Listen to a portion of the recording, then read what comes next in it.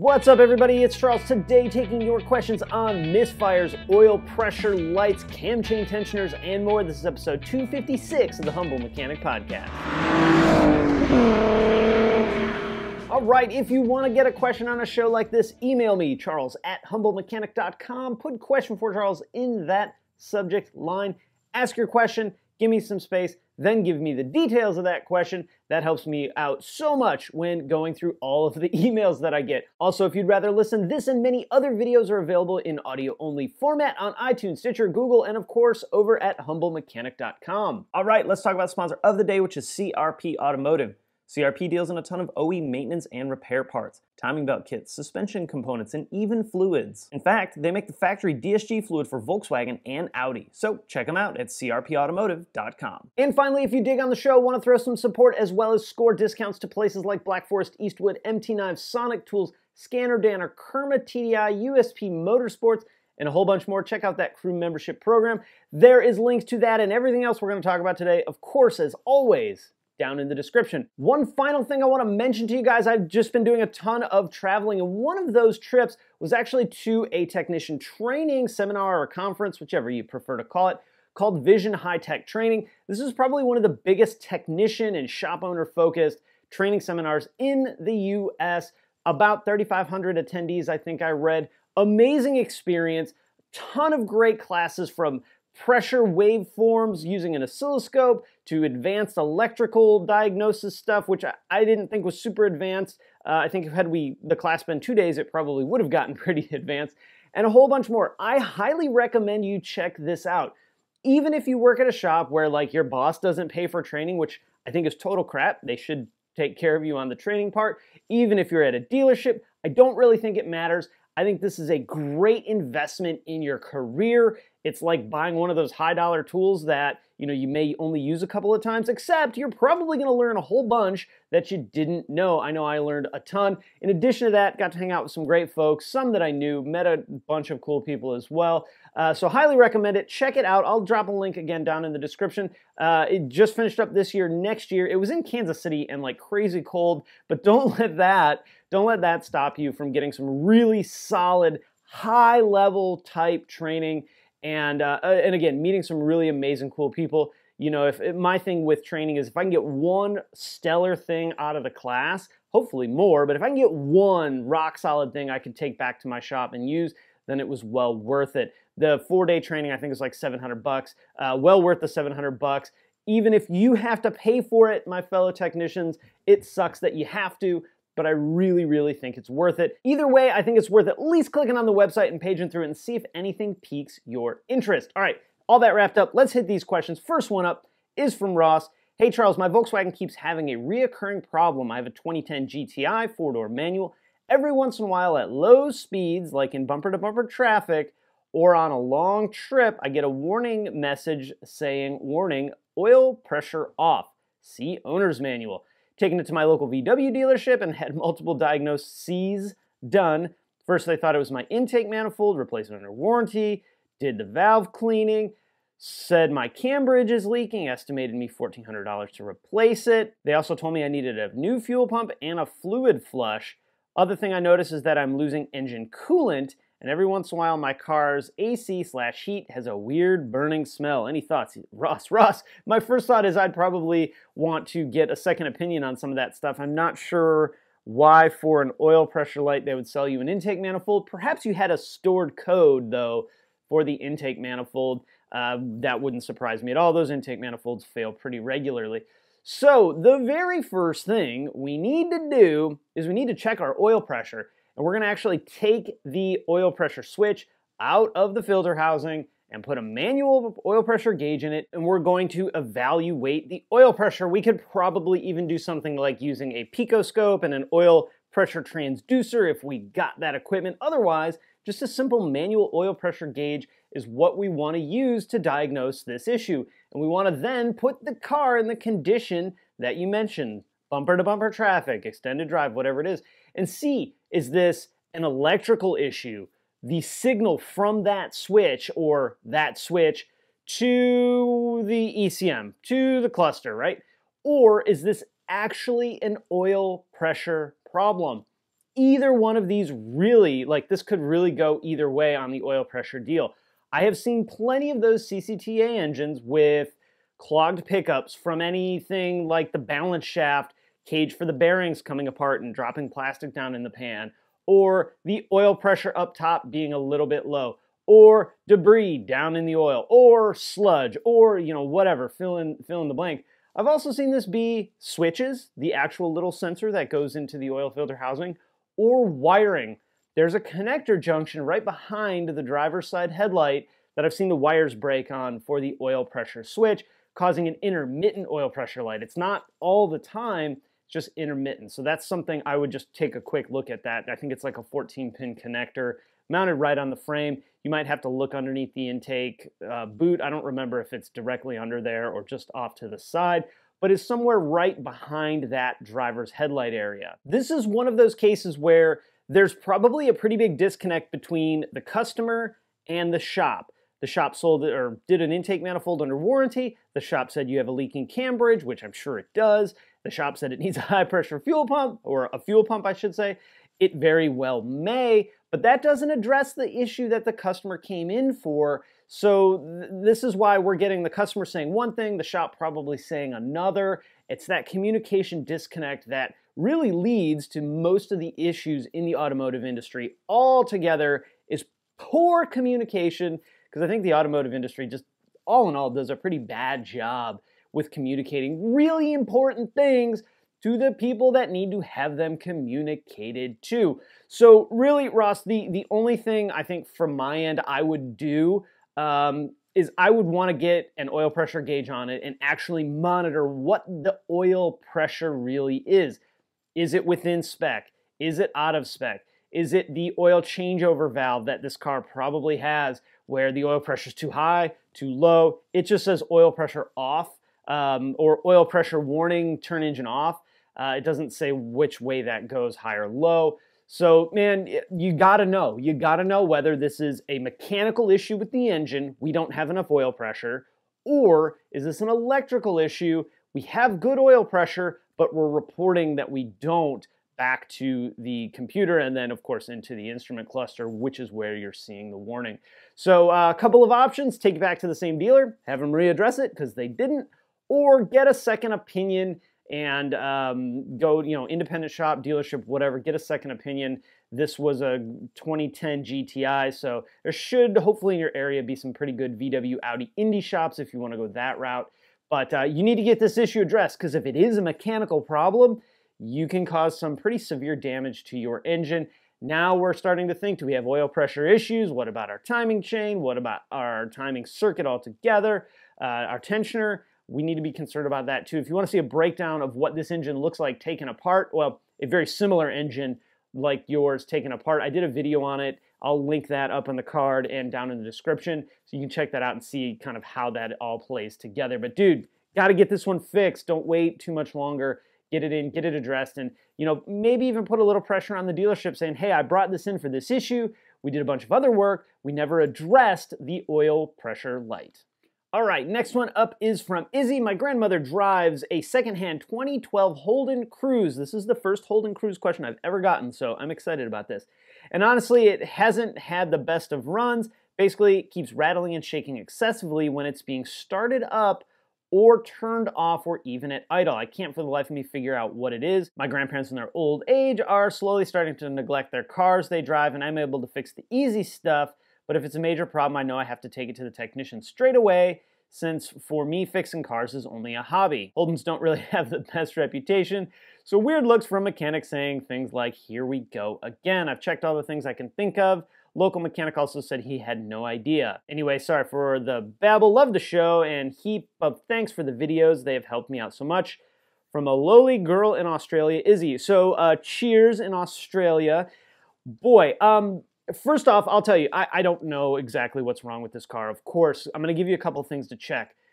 Rough idle, rattling, shaking. These are all common signs of one of a few things. The first one I'm thinking of is probably a misfire fault, or a misfire situation, we'll call it. So this could be spark plugs, coils, wires, distributor, depending on what kind of setup this is, coil pack, any of that kind of stuff. First thing I would want to do is, if you can, get it scanned and see if there's any faults. A fault code may be stored that points you right to cylinder 2 misfire, and then we can start there. Next, what we'll do is we'll pull our ignition coils out or our spark plug wires off, and we'll check our spark plugs and see what they look like. We can check the gap. We can make sure they're tight. We can make sure they're the correct ones. I've seen so many VWs over the years misfire because they didn't have the correct spark plugs in it. So that's something you want to check. We also want to evaluate how long this has been going on. Maybe this is fuel related. Perhaps they got a bad run of fuel, which I've also seen before. Too much water, too much ethanol. Maybe it's just all kinds of upset. We also want to look at maybe bad engine mounts. You know, perhaps the car's not misfiring. That subtle vibration that the engine's always going to have is now amplified because the engine mount is broken. You know, there was VWs for years and years and years, and Audis too, that the mounts were filled with fluid, and the fluid would leak out. This really wouldn't cause too much of an issue other than you had purple fluid leaking from your engine compartment, but eventually, if let go long enough, those engine mounts would really start to wear out and eventually break, and then what happens is the engine's just hopping up inside the engine bay. Doesn't sound like that's probably what you got going on. I'm going to vote on the misfire side at this point in time. I think that's your most likely scenario. So we'll start with maintenance. Make sure your air filter's good. Make sure your spark plugs are good. Make sure your fuel is good. And then we kind of go from there. We want to pull faults and see, even though the check engine light might not be on, there may be a pending code stored that'll at least give you something to go off of. This could be anything causing a misfire, if that's what it is, from an air leak, to bad spark plugs, to a coolant temp sensor, to bad fuel, and worse, right? We don't want to really dive too deep in the mechanical side of what could cause a misfire, because we're going to hope that it's not that. It sounds like I would probably take it to somebody a little bit better than maybe the local mechanic you took it to, because a misfire is a misfire, right? Sure, I'm a Volkswagen dude, so that's where my compass points is to the VW side, but a misfire is a misfire. There's basic rules that an engine has to play by in order to function properly, and anybody really should be able to check that. They may not want to. I was never thrilled as a VW dealer tech when a Ford came in for an issue, but ultimately our job was to fix cars, so we would walk through it and order an ignition coil, because that's always what it was every single time. So that's a couple of things I would go off of. If you don't find anything in that space, then I think it is time to take it to someone maybe a little more qualified, or maybe not even qualified is the right word, maybe just willing to work on that car more so than the dude that you took it to the first time. European cars are great about this. You bring it to an everyday shop that works on all makes and models. Some love it because they know, hey, there's good money to be made. European cars may seem scary, but they're not that hard. And other ones will go, I don't want to work on this stupid Volkswagen or this dumb Audi. Take it to somewhere else. And you're really better off when they tell you that, don't try and force them to. Take it somewhere else. They don't want to work on it. Don't have them work on it. Take it to somebody that's qualified and wants to work on those kind of cars. So Izzy, cheers. Thanks for the email from Australia. Good luck, and do me a favor, when you figure out what's wrong with the car, come back and post it in the video so that we all know what was wrong, and hopefully that'll help somebody else out. All right, next one up is from Chris. I have a 2015 S3 with 50K on it, 2-liter TSI engine. Random rough idle and stalls happen once or twice a month. No check engine light or other warning lights. Car starts fine and then runs fine. I'm really lost where to start. It's hard to replicate the issue for the dealer because it doesn't happen all the time. It's been cold in Dallas, so I'm wondering if that's been playing a role. You mentioned in a comment before scanning with a VW scan tool and looking for faults. I'm new to VAGCOM, so you could go into some detail as to what to look for. Also, you mentioned an air leak. Could you please elaborate? I don't see or hear any noticeable leaks, but I could always give it a more detailed once-over. Thanks again for the awesome show. If you're ever in Dallas, beers are on me. Thanks, Chris. Chris, if you're going to take it to a shop, I recommend my good friend Ryan Blair, Blair Automotive. That would be the place I would take it to if you're going to take it somewhere. Good dude, former Audi technician, shop owner, rad guy, and has a great shop full of technicians. So let's talk about a couple of things that might be going on. Diagnosing rough idles and things like that over video is very, very challenging. But let me give you a couple of things that I'm kind of thinking. First of all, if you don't have VAGCOM, that's cool. If you do, I'll talk about what to look for in just a second. We want to start with a visual inspection. This is an intermittent issue So you may not find anything wrong with it visually, but it's worth a look over. Not only are we looking for air leaks, leaking intake manifold, leaking charge cooler, things like that. We want to look for oil leaks. Oil leaks on these cars can also be air leaks. Rear main seals are probably the biggest one of all. Also, PCV valve can make the car do some really goofy, dumb things intermittently. That is another ultra common failure point on, it seems like all the direct injection engines had PCV issues. So that would be, you might not see anything wrong with it. There may be a little tiny leak from the weep hole. It could be not that at all, but it's worth taking a quick look over. When you say it's cutting off, I always follow that question up with, what do you mean? Is it shutting off like you took the key and turned it off, car just turns off, or is it shut off like you're running out of fuel? This can point you in different directions, right? If it feels like it's shutting off like you turn the key off, now in my head, I'm thinking an electrical issue or some kind of signal issue. Maybe it's losing engine speed sensor. Maybe the ECM power supply relay is cutting off, killing the ECM altogether. Maybe it's a wiring issue with that engine speed sensor, the G28, and it's a loose connection and you just torque it just right and the wire separates, car cuts off. If it feels like it's running out of fuel, now maybe we're looking at something like a fuel pump dying, or a fuel filter, the pressure regulator in the fuel filter getting wonky and throwing our fuel pressure all off, or an air leak can actually make it feel like it's shutting off that way. When it happens next, pay very close attention to what's happening. Sputter, sputter, sputter, die, or uh-oh, I don't have anything. That's information you want to relay to the shop because that's going to help them, hopefully anyway, duplicate what's going on. Now, if you have VAGCOM, we not only want to look at engine faults. Is there anything causing the light to come on? Or pending. A pending code hasn't went through whatever number of trips that it needs to actually illuminate the light, but it's seeing that code so you have something stored and something to go off of. If you don't have anything stored in the ECM, now we want to look at the rest of the vehicle because maybe we have a code stored in the gateway saying, hey, I got something going on with the ECM, I'm losing communication with it. And now we can say, oh, okay, our ECM's losing comm with a bunch of different modules. Maybe we have a problem with the ECM or the power supply relay or power, straight up power to the ECM or something like that. So just like in the question on oil pressure, we want to start breaking this out. Is it electrical? Is it mechanical? Is it fuel? Is it a signal? What is happening to this vehicle when it shuts off?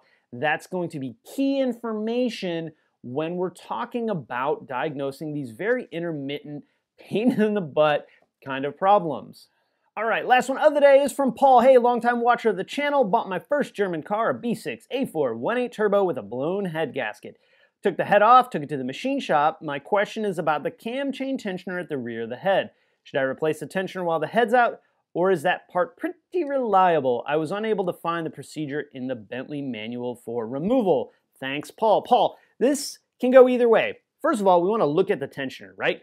Are the plastic guides broken on it? You can actually get those guides separately. I'll try and drop a link down in the description on Amazon. I think they're like 20 bucks or something like that. Way cheaper than the whole adjuster. I would probably put those pads on either way. There's no sense in having all that apart and putting it back together with pieces that are wearable pieces, and those guides do tend to wear. I would also want to evaluate the overall health of the engine before the head gasket blew. Now you can't go back in time and do that, so we need to just kind of look at it as is. Did this top side of this engine look pristine, like an oil change was done at the proper interval, or is it covered in black sludge, black crust, carbon buildup, that kind of stuff? If it's carboned up, then absolutely I would probably replace it because all that stuff's probably in the adjuster too. There should be a tiny little screen on that. You want to look at that screen and see if it's clogged up at all. It's maybe not. You'll have to do this evaluation yourself. If you're planning on keeping this car extended time, it's not the worst idea to put a new one on. Now that being said, these are probably pretty expensive still. The last one I looked at was like $800. That's a lot of money just for I hope this part, needed to be replaced. That being said, you haven't driven the car. You don't know if it was going bad to begin with. Boy, I would hate to spend all that money and time and energy all to go, oh crap, I need an $800 timing chain tensioner, and then have to take it apart and do the tensioner installation, at that point. It's not hard, right? And you can do this timing chain tensioner with the engine in the car, the engine all assembled. You'll take the valve cover off.